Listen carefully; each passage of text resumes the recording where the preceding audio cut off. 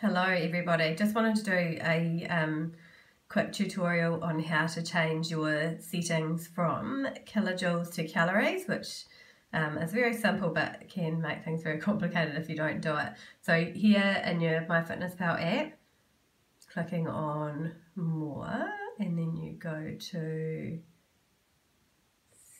oops, not that one,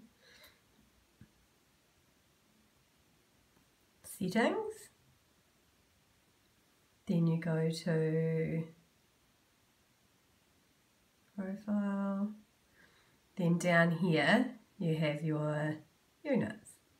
Click on units, and here under energy you've got calories or kilojoules, so I'm already in calories, but you would just click on calories to make sure that was set, and then make sure you tick it up here, and then you're set in calories.